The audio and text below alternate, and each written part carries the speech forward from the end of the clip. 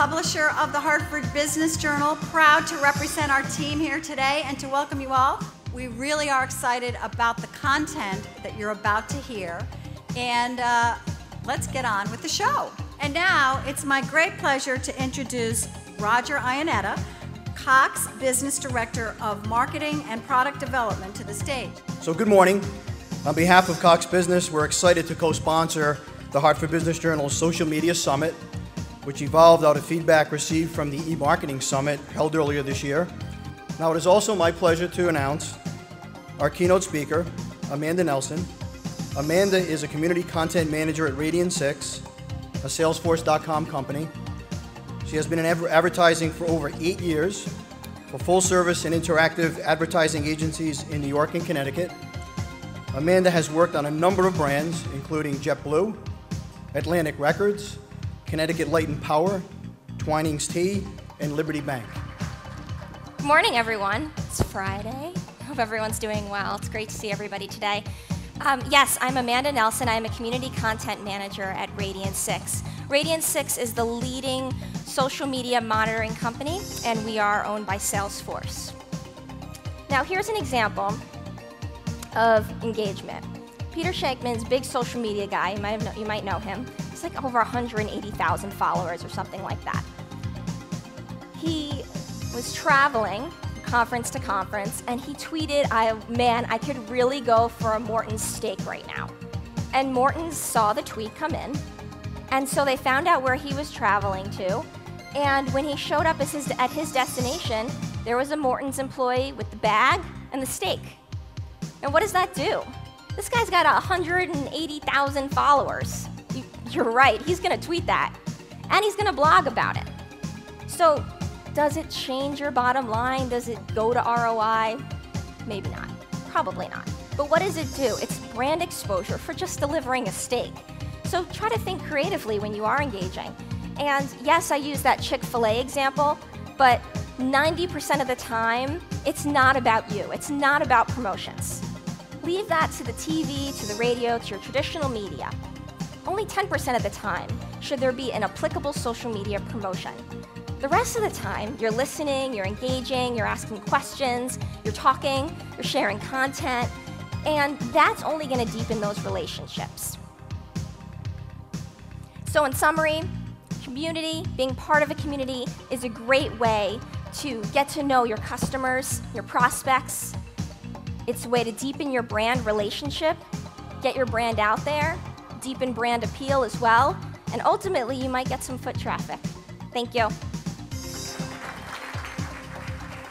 We have 3 different sessions today, a 9 o'clock starting time, a 9:55, and a 10:50. They are in 4 different flavors, so we have 4 different tracks of content. The first track, which is in the Massachusetts room, are workshops that will relate to owners and executives of companies. The second track, which is all happening in the Rhode Island room, will relate, generally that content was built for in-house marketing professionals.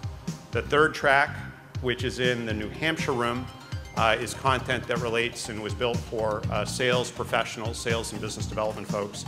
And then the fourth track in the Vermont room was built with agency professionals in mind, so people who are doing advertising and PR work in the agency world. So again, we encourage you to take part of as much of this as you can, engage with people who are like-minded, and take as much out of this as you can. We do have 3 folks that were in the workshops today that we'd like to invite up to the stage to join us and kind of take a few minutes and reflect about some of the things that they learned and what they're going to do. So without further ado, let me introduce the 3 people. We have Jackie Houghton from the Better Business Bureau. Please come to the stage, Jackie.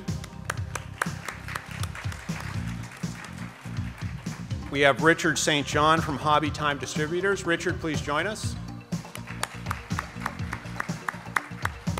And we also have Liz Piacentini from Goodman Speakers Bureau. Liz, please join us.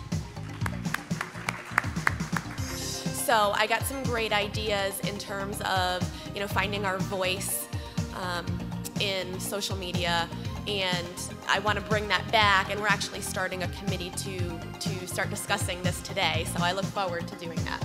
So I'm hearing the number one thing for you was finding a voice. Yes. Excellent. Okay, cool.